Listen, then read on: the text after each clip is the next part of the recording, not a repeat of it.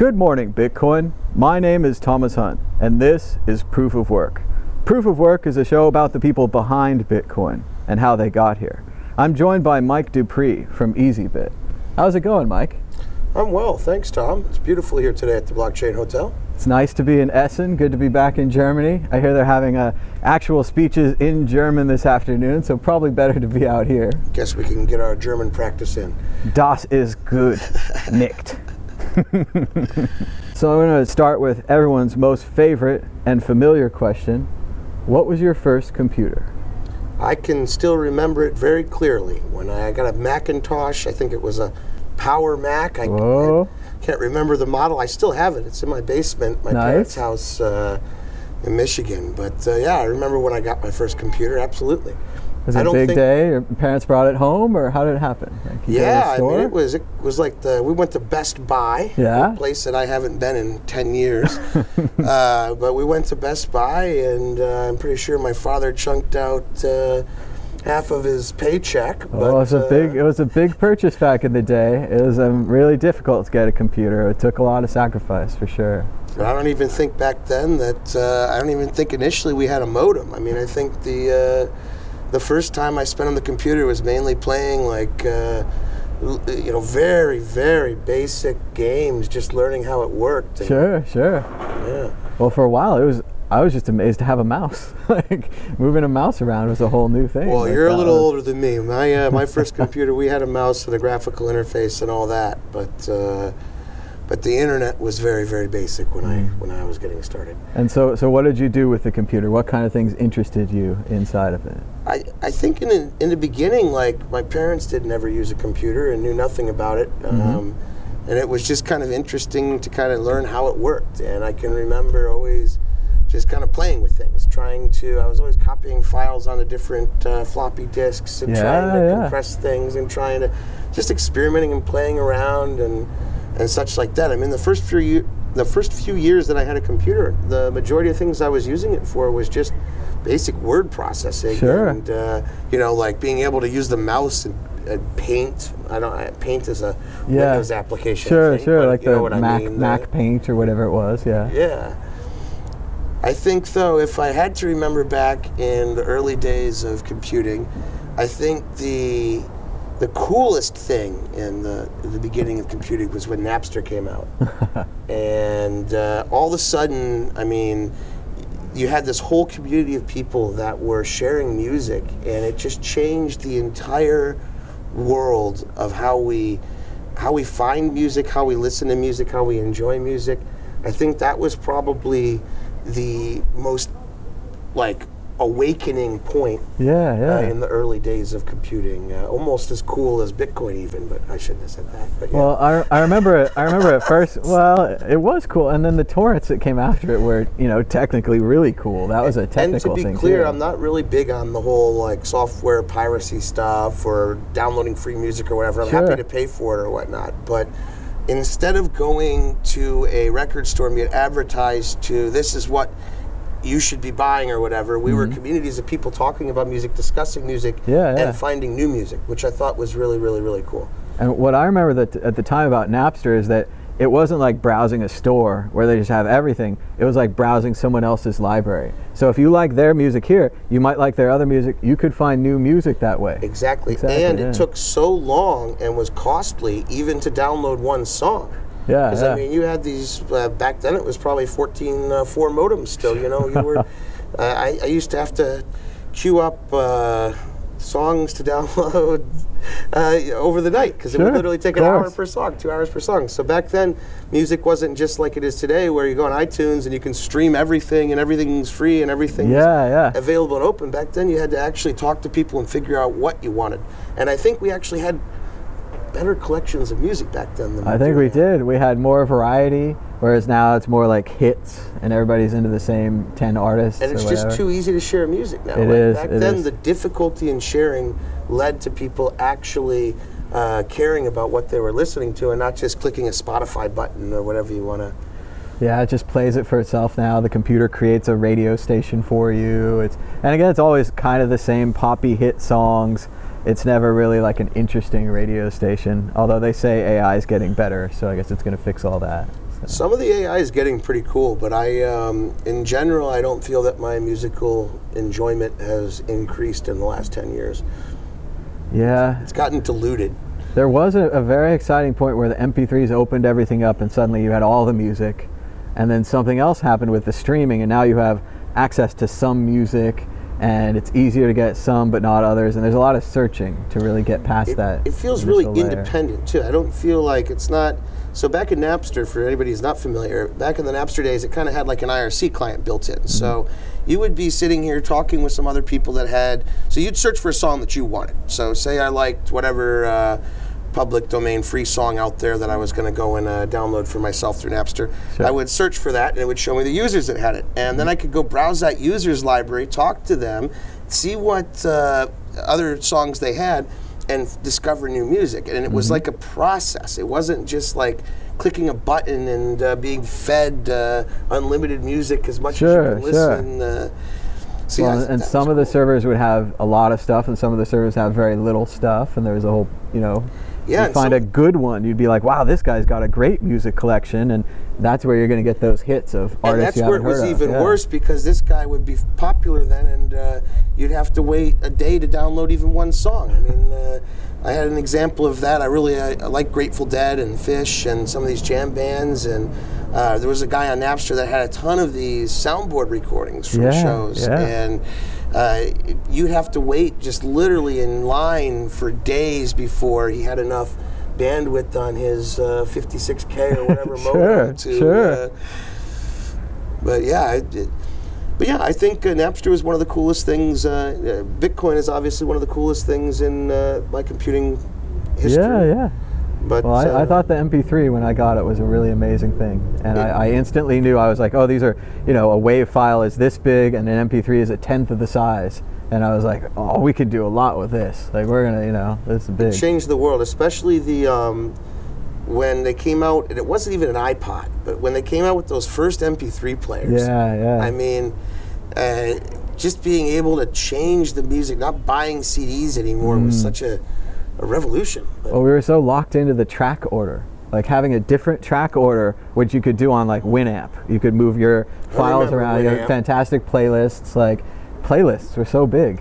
I remember Winamp. That brings me back to something else I wanted to retrace a little bit, which is, so the reason I had a Mac in the beginning, and then eventually I was using Winamp, was I could remember when for Christmas, after I started becoming kind of a computer nerd, I was spending literally 16 hours a day on the computer every minute that I wasn't in school. This is probably when I'm 13, 14, 15 years old. I remember I'd come home every day and use BBSs. I would dial into BBSs and play BBS games, and that was my life, and that's what I loved. I did the BBS stuff a little bit, but when it was like SSH BBSs that were just cool because they were hard to use, so it kept all the mainstream people out. Well, and they were connected to the internet too. That's a very advanced BBS to be on the internet. Yeah, when I was first computing, it was already internet days. I wasn't. I never dialed into a BBS.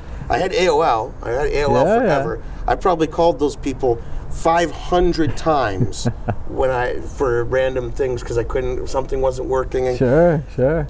But then eventually my parents realized that I was actually interested in computers and that it was that it was more than a typewriter, I guess. Yeah. And they tried to buy me, I think it was a G4 it was called. It was the brand new Mac. And remember in school when I was growing up, in school we used Apples. It was the old Apples with the big floppy disks, and that's what we learned on. So my dad always had Windows. That's what, everybody that has a corporate job. Business and world, they have an IBM. Absolutely. It's the International Business Machine. Of course. It's, so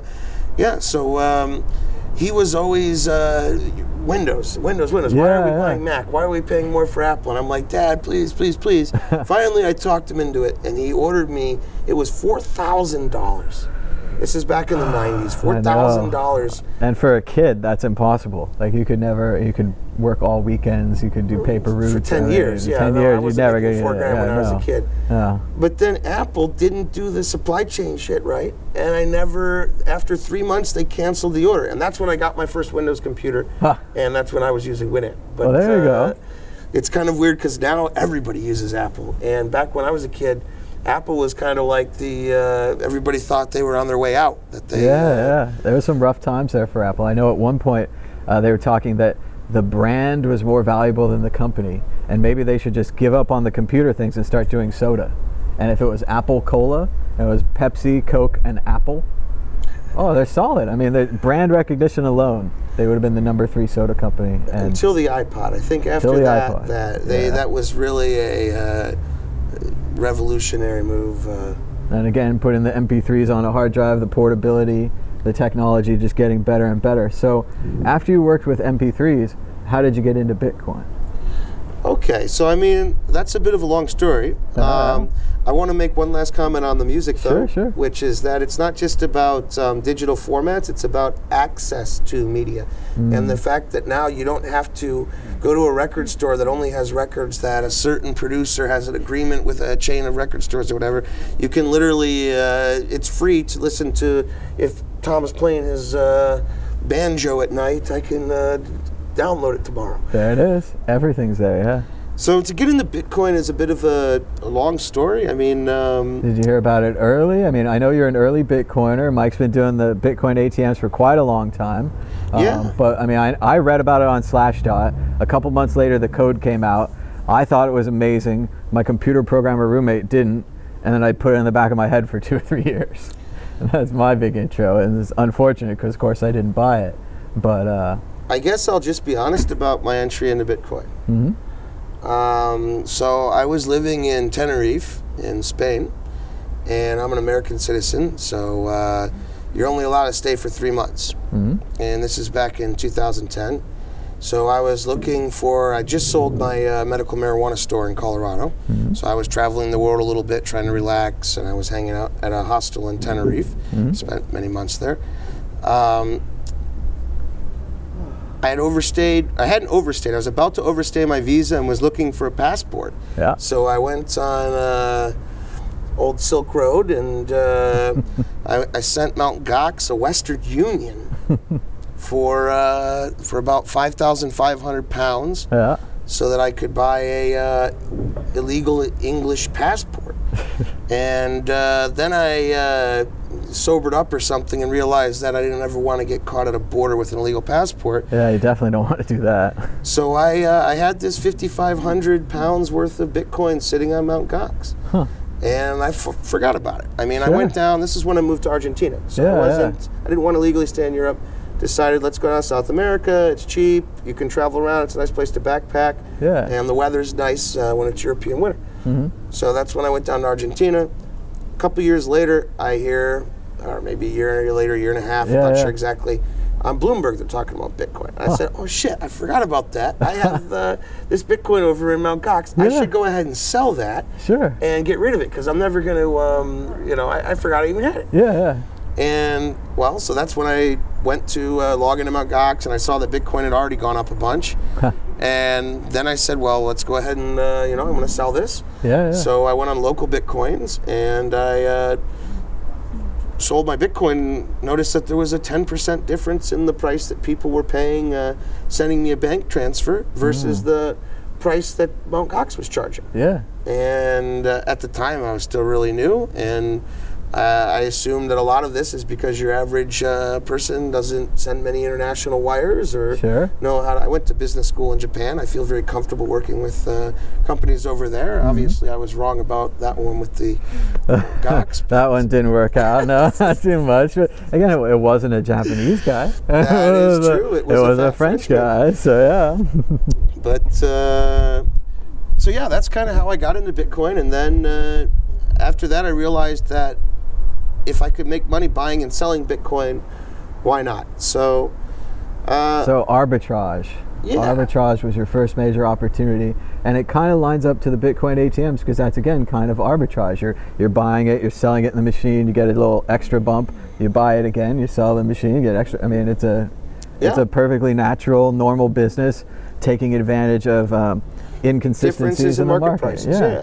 So I was on my way to San Jose for the first Bitcoin conference. I almost went to that. I should have gone. I kick myself all the time on that. I was sitting in the plane. I'd used some frequent flyer miles that I got for my credit card. And I was sitting in first class on the plane coming over from, I think I was in Spain at the time, I'm not sure, but I was coming over the U.S., and I'm sitting next to this guy in first class who is the, well, now retired, was the dean of Purdue. Huh. And he says, what are you doing? Well, I'm going to San Jose for a Bitcoin conference. Yeah. He says, Bitcoin, really? And I said, yeah. And this is in like 2011 or 2010. Nobody knew what Bitcoin was. The fact that he had heard of it is crazy at that point. Yeah, exactly. He's listening really well. I it's mean, different now. Now I get on an airplane anywhere and people say, what do you do? And I say, oh, I'm going to a Bitcoin conference. Oh, I've heard about that. Can you explain how this works? Yeah, there it is. Then it's a job. But 10 years ago, it was, or not 10, whatever years ago, it seems like 10. It seems like 100 years ago. Yeah. But back in the early days, literally every time you went anywhere and mentioned what you did, you had like a 30 or 45-minute conversation about, because you didn't want to just leave it at, oh, it's like digital currency. You had to explain. There's no governments, there's no banks, it's on the internet. Oh, yeah, it changes everything, yeah. Yeah. So what I always used to get is you'd say, oh, I'm into Bitcoin. They're like, oh, you must be one of those drug dealers from the Silk Road, or we some heard kind that a of lot. government criminal thing. And I'm like, no, I just think it's cool. I'm a computer guy, you know? We don't have a lot of time today, but I have another great story for you involving Mt. Gox, a Polish bank, some police, and some very interesting questions. Oh, we'll have to do a follow-up, man. We'll have to come back and do another one. But let's go back to where we were, which is, so I'm on this plane with this guy that used to be a teacher, or not a teacher, a dean of a school. Sure. He's heard about Bitcoin coincidentally, which is weird because the Bitcoin conference only had about 200 people at it, and those were the only people in the world that have. That was it. They were all there in one room. Yeah. Which is a whole other topic, which is the difference between the conferences then and now. But yeah. So he says, yeah, my son is a developer. He works for JP Morgan as a security auditor, penetration testing for their website stuff and whatever. Yeah. And he says he's writing a robot for BTCE that does arbitrage. And I said, no fucking way. That's exactly what you're into, man. Like, what a thing. What a thing. At this point, I wasn't into arbitrage. At this point, I was still just learning. I was still just like, man, you can sell it for more than you can buy it. So anyways, I went to this conference. This kid wasn't at the conference, and this guy wasn't going to the conference. It just was so happened we happened to be on the same international flight on our way there. And so we got on the phone in the airport when we landed, and I talked to his son, and I hired him. And the guy's got a PhD, he's brilliant, and he developed these arbitrage robots for me that would trade on all sorts of exchanges all over the world. We would sometimes just even trade, like for example, from euros to US dollars only on BTCE or only on one exchange. So we weren't even always doing arbitrage between different markets. No, it wasn't even Bitcoin. It was just having access to these new markets where there was new inequalities or whatever you say. Exactly, and there's all sorts of, one thing that Bitcoin is really, really, really good at is determining a true value. So there is a lot of manipulation and there is a lot of nonsense in the Bitcoin markets, but in general, if an exchange is 10% higher than another exchange, there's a reason for that. And Bitcoin is very good at finding a true value of what a Bitcoin in a different exchange or a different country or a different bank is worth. But so we started doing the arbitrage trading, and then I spent 2-3 years basically flying around the world, setting up corporations and bank accounts in countries that were just opening Bitcoin exchanges. So when they had their first exchange, the prices would be much different there than in other exchanges. So I would go, I'd set up a corporation, set up a bank account, we'd program into their API so that we could automatically trade, and we'd start trading. So I spent 2 or 3 years doing that, and then between Gox BTC, which was a Chinese knockoff of Mt. Gox, and Mt. Gox itself, as well as a couple other of these small exchanges that were just entering the market, went under, took all my money, and at the same time, bigger players with more monies were starting to get involved in the space, so it was no longer that easy to, if you only have $1 million that you're circling around in this arbitrage and it takes 3 or 4 days each time you do a withdrawal, and you can't really make any money compared to somebody that's got 10 million. So then, so as more people got involved, and more exchanges robbed me, I ended up getting out of the arbitrage trade. Well, it can be very tough because, like you're saying, some exchanges have APIs, you can get that access, some of them didn't. I was always looking at the price and I'd be like, oh, it's cheaper here, it's more expensive here.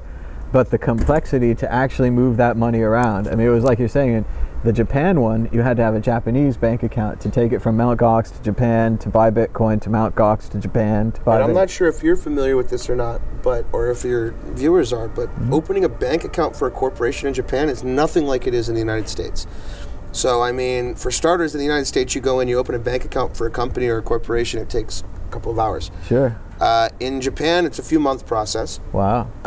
Additionally to that, when you send large wires out of Japan, you have to get the person you're sending to approved and all this kind of stuff. So it's a whole different ballpark. This is why everybody wasn't just withdrawing money out of Mt. Gox and it was higher. That's right, yeah. I was stuck, yeah. So I got bored with the arbitrage, got broke with the arbitrage because due to a few different exchanges going under and in general poor management of everything because we were trying to move really, really fast. Sure. So at the time I thought it was more important to move really, really fast than it was to be slow and methodical. Yeah. So it was the early times. It was a gold rush. It was a wild fucking west. There's a lot of then, potential for getting there first. I mean, it really does give you a setup. So in the end, I don't regret moving too fast. I just wish that I had had more help, more people, more like if I could go back now, what I would do is I would have hired 10 lawyers and 10 MBAs and told them to follow me around the world for the last 5 years because then we wouldn't have so much losses over nonsense. It's just, yeah. But so yeah, got bored with the arbitrage, kind of wasn't making any money on it anymore, and lots of other people were competing now. And it was becoming a thing where arbitrage was no longer just about exploiting the differences in prices at different exchanges, but more about trying to intentionally disrupt other people's arbitrage robots, and it was starting to get mean. And so then I was kind of upset and depressed and trashed and in Miami at the first Miami conference, and Anthony said, I was like, man, I don't know what I'm doing, and I know Anthony from the first conference. He says, well, go talk to this Abdul. He just started an ATM company, and we have their prototype in our Toronto Bitcoin Center, Embassy, or whatever they're calling it up there.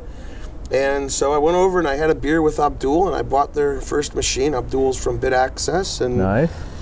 And so 5 years later, I'm still stuck with the same stupid decision I made one night drunk in Miami dealing with Bitcoin ATMs. But it's been a fun ride. That's good. So you went all over the world installing Bitcoin ATMs. What kind of countries did you install them in? So at the moment, we operate in 18 or 19 countries. Mm-hmm. We have a lot of partners, joint ventures, companies that manage machines for us. We're obviously not doing this all directly ourselves. Sure. But in the 5 years, I've been all over the world, really cool places, met all sorts of really, really interesting people. I traveled a lot even before Bitcoin, but it was always like traveling alone. When you travel as a Bitcoiner, especially these days, pretty much every city, every country, everywhere I go, there's other people to hang out with and meet up with and do business with. And I guess that's really actually the coolest part about Bitcoin, is just the fact that it drops the